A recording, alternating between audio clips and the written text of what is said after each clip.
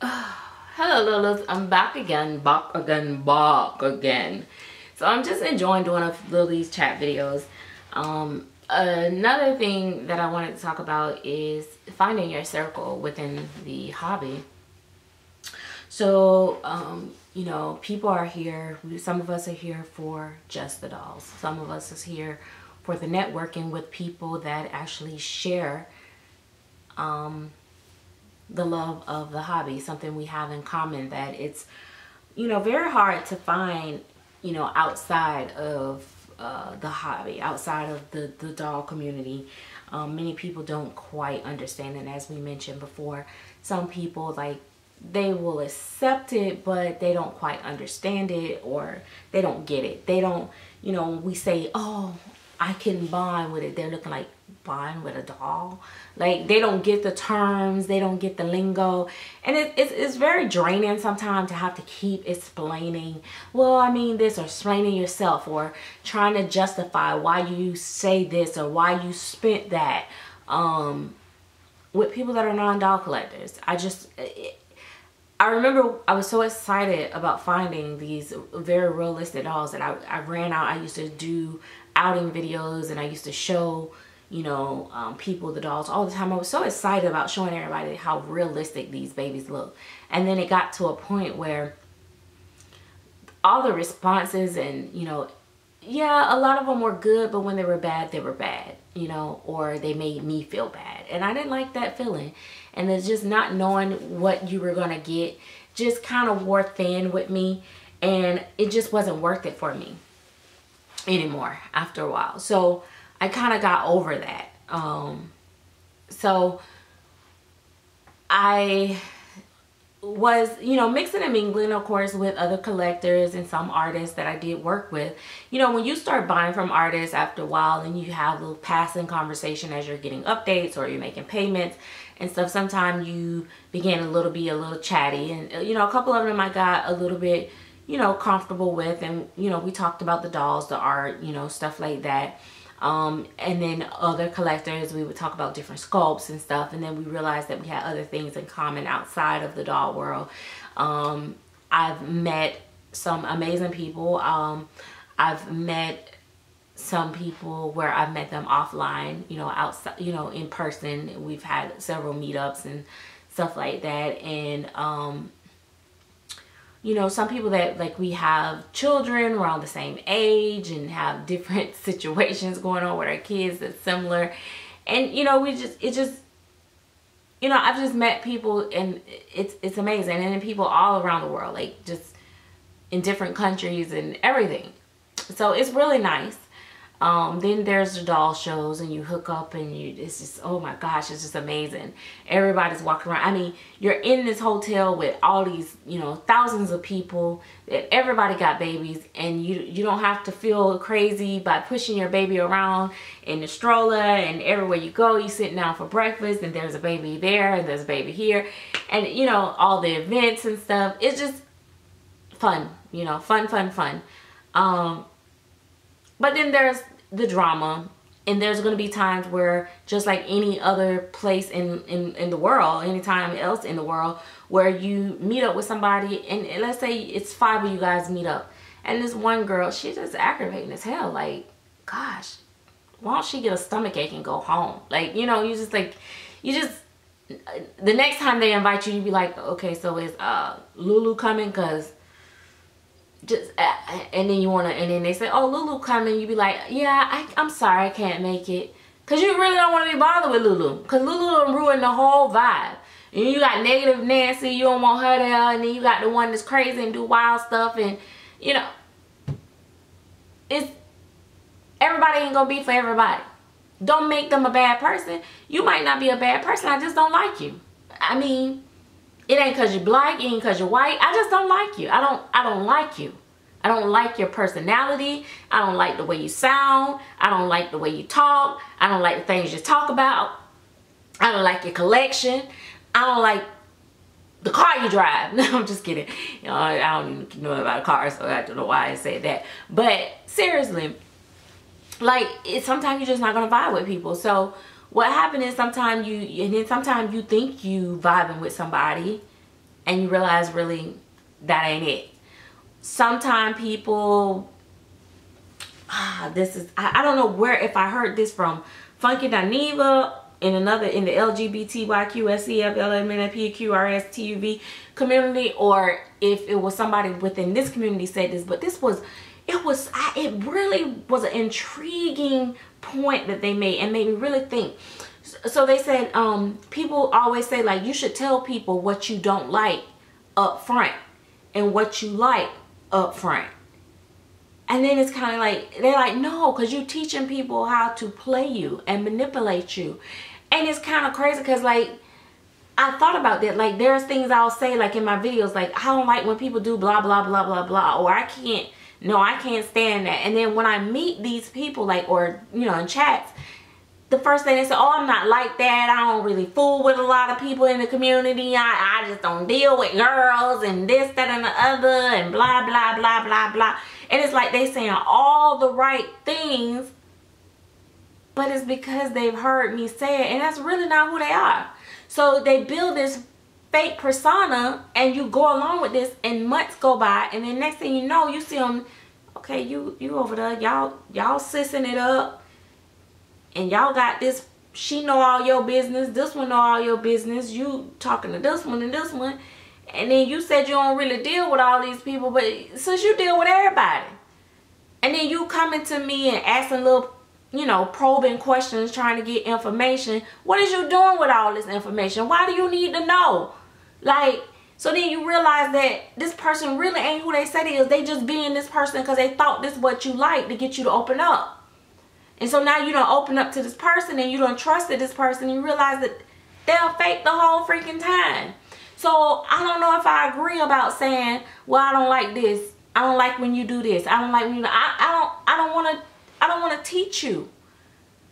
I want you to be your authentic self so that when you do those things that I don't like, and if they're really, really things that are big things, I'm not saying like, you know, you snort when you laugh and I'm like, okay, it's really annoying that you sound like a little pig, but I can get past that type thing.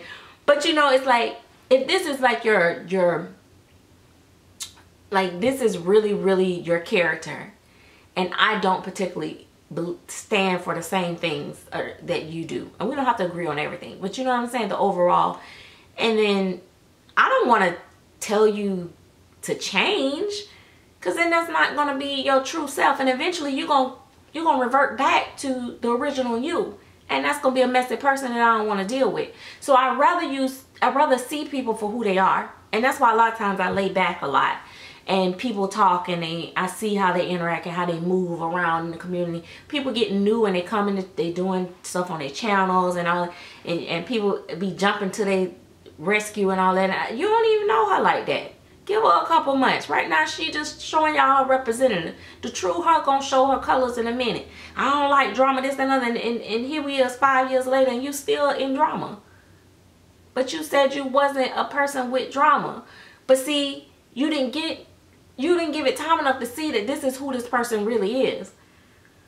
I don't know if I'm making sense to y'all, but I'm just saying, like, that type of stuff I like to avoid. But then you meet these people that you're like, oh my gosh, she goofy like me, she silly like me, you know, okay, you know, she like similar dolls as me, you know, or, you know, at least we collect the same. We like to make up stories about our babies. We have imagination, you know, we like the role play, we love shopping, we like this and other, and then you start to vibe. Or, you know, their videos are like stuff, oh, I love to watch her change her baby, like so relaxing to hear her talk. Or she's talking about different stuff.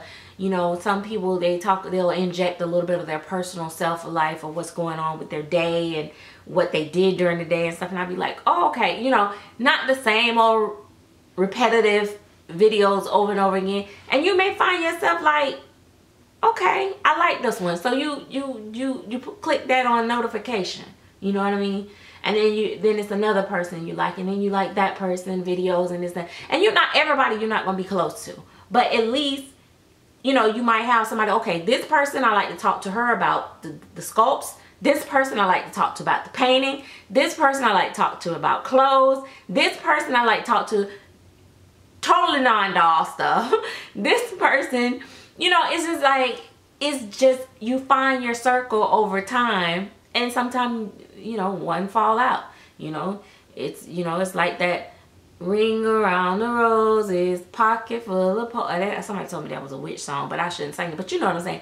And you know, it's like hot potato, and you know, somebody fall and they don't get the, you know, they seat get snatched, you gotta go, you know. So it might, you know, but you find your circle. That's what the community, like, and I realized that when you have like positive, the more positive people that you are surrounded by, that people that encourage you, or you encourage them, or they make you excited about the hobby. When you talk to them, you feel like uplifted. You don't feel drained or feel like you want to quit or give up or stuff like that. Those are the type of people that you want to surround yourself for. And I'm telling you, like, the hobby is great without having any friends in the hobby. But when you have other people that you can share it with and laugh and even just watch videos and comment, you don't have to be all personal in their inbox and stuff, because, you know, sometimes people try to force a friendship, and that don't work either. Like, it's, you know, you gotta let it grow organically. And I think that makes it just that much more fun.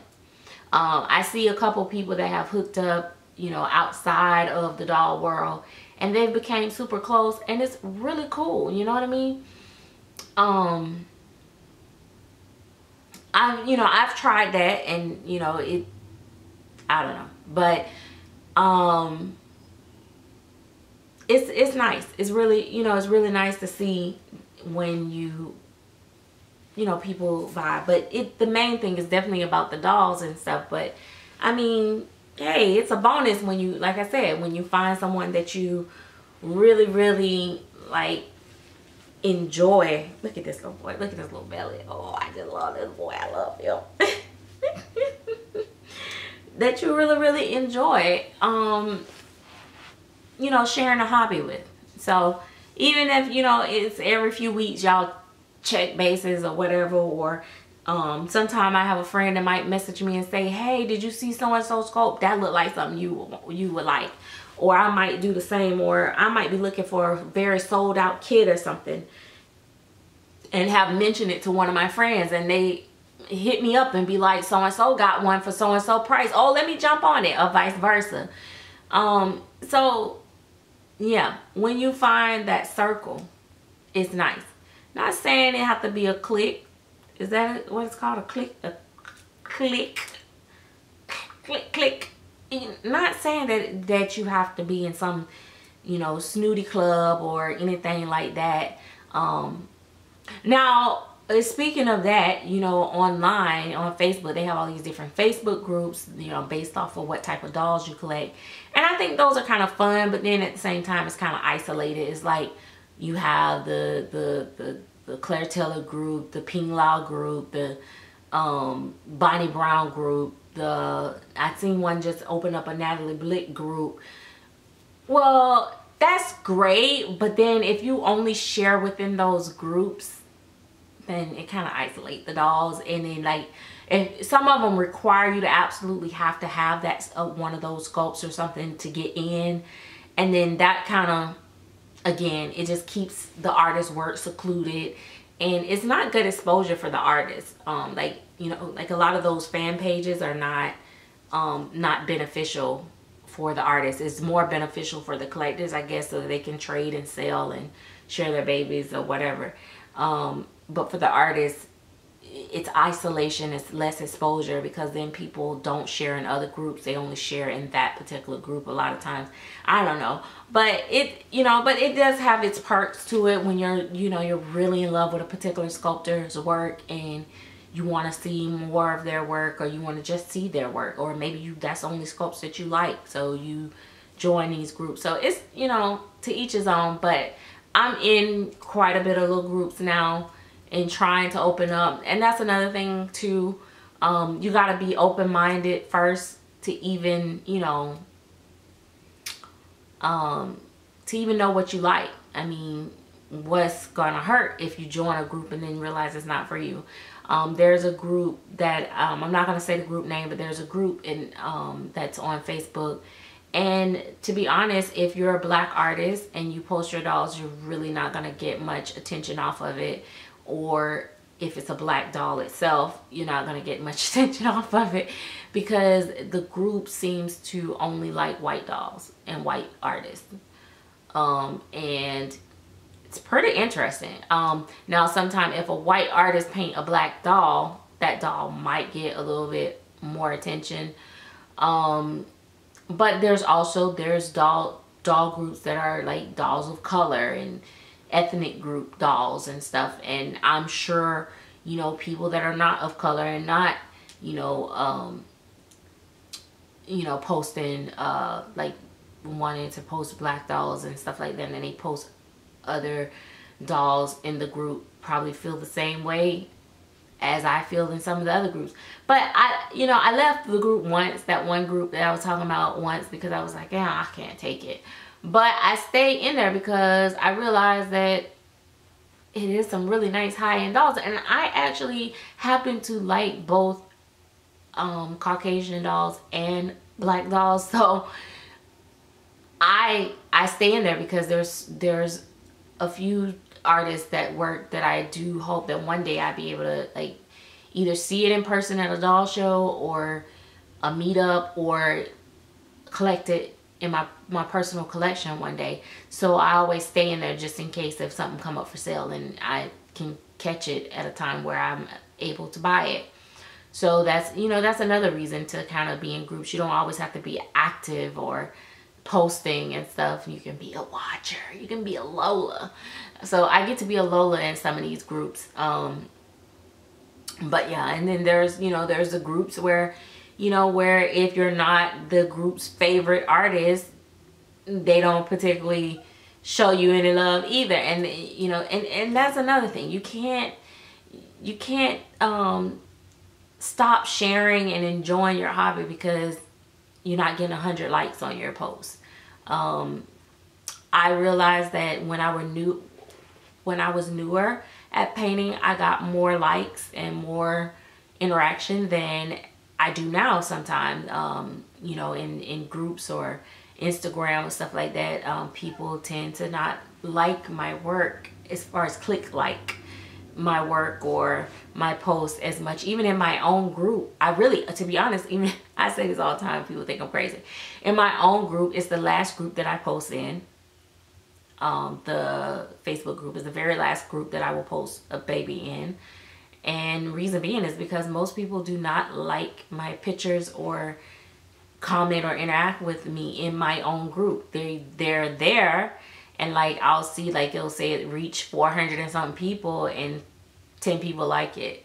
So it's like, you joined my group but you don't like my stuff. Not none of them, like some of them surely, but no, but that's how I go. But if I rated my worth off of likes, I would not be worth jack, okay? So I stopped doing that. That's just like my YouTube. My YouTube used to get like thousands and thousands of views, but ever since they slowed down like my viral videos, they pretty much like stopped them almost. My views are very, very scarce, but it doesn't mean anything. I didn't stop making YouTube videos, and I'm definitely not starting over. I did want to do a different type of channel. Like I wanted to do separate from the doll and vlog, but I've never had the time to really do it, like go and actually do it. So that just never happened for me. My daughter has a channel, and well, two of my daughters have a channel, and they're kind of inconsistent. They are inconsistent. And I was thinking maybe I would just, pop in on their channels from time to time. But yeah, I just don't have the time. I'm just stretched too thin as it is right now. But yeah, so that's that. I have, like I said, I have met some amazing people. Even some of the people that I don't talk to today, I am still thankful for meeting them. I'm thankful for the time and the laughs and the impact that they did have on my life during the time when you know, we were friends or we were interacting. But you know, everything, sometimes things are just not meant to be forever, and it's in passing. But I've had some bad interactions. I will say that I've had some very backstabbing, conniving, some manipulating, trifling things happen to me in this community. I have, but I think I've had more good than bad. Otherwise, I don't think I would still be here. But I've really had some really good, I've met some really genuine people that are not just trying to get something or looking for a discount or a hookup or think I know something that I don't know.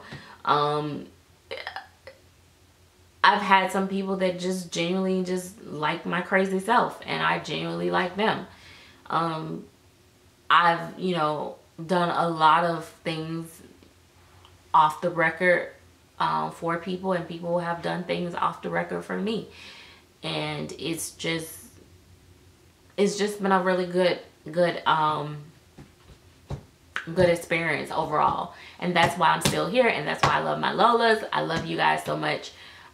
It's just amazing, you know, every now and then a person will email me, or when I used to, when I was going to doll shows, people would come up to me and say, hey, I've been following your channel since such and such time, and it just amazes me. It's like, you like me, you watch me, like, you know, it feels good. Like, I'm human. Like, yeah, I don't live for it. It's not gonna kill me if you don't, but it really feels good that they do. You know what I mean? Like, it's just, I don't know, it's a good feeling to know that I've been on this channel since 2013, and there are quite a bit of people that's been following me since 2013 and still follow me, and they're like, you've never flaked out on us. I don't want to get, you know, people like, oh, you know, you're like a celebrity to us, and I'm like, celebrity what? You know, it's like, and people are like, you're just not one of those people that just act like you're all that. Like, but then I've heard people say, oh, she thinks she's all that. Like, how? Like, who? Why would I? I'm broke. But anyway, I love you guys. I hope you guys have a great day. I hope you guys are enjoying these chats. They're very lengthy, I know. I'm gonna do some short videos after this. If I hadn't said it before, this is Aspen, my second version of Aspen, by Claire Teller. He is painted by me, and he may get rooted. He may not, depend on if he is the final keeper. I'm going to paint the other one and decide if I'm going to keep one or none. I'm not going to keep both, but one or none. Right now, I'm really loving him, but I'm going to see what I do with the next one, and I'll make a decision. And that's that. So I will see you guys later. And again, thanks for watching. Bye-bye.